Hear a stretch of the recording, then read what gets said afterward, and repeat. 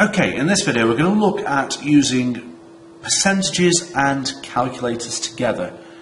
In the last few videos you would have seen working out percentages using 10% and then finding chunks of that. However, if we've got a calculator we can make things a lot quicker to work them out.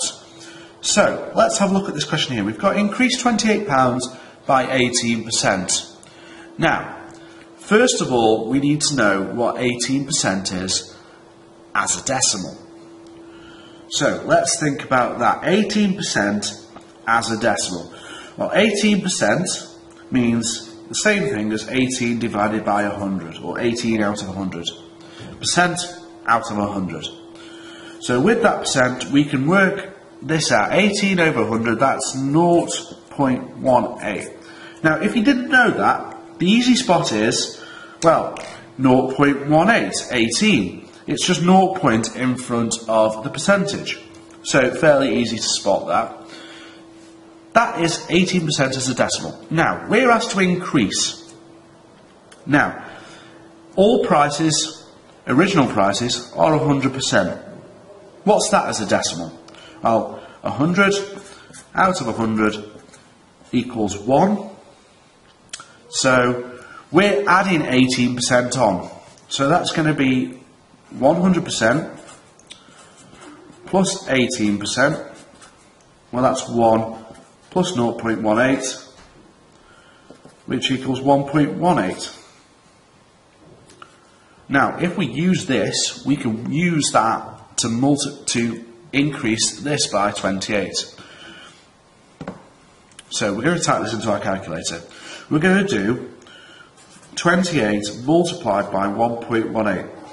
Because what that does, that says, I'm going to find out what 100% is, what 18% is, and I'm going to add it together for you.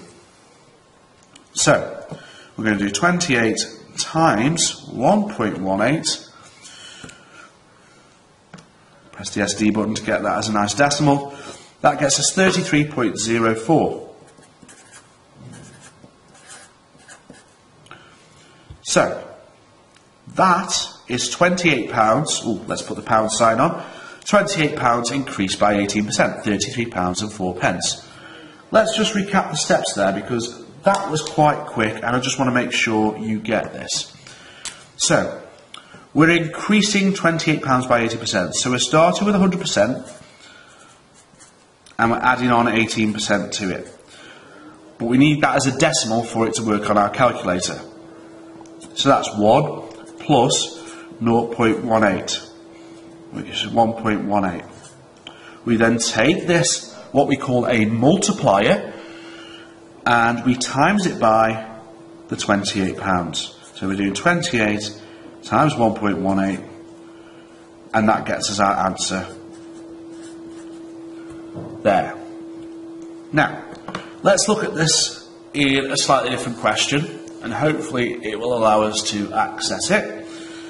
We got decreased £160 by 36%. So, we're starting with the original amount, which is our 100%. We're decreasing, so that's taking away an amount. Taking away 36%.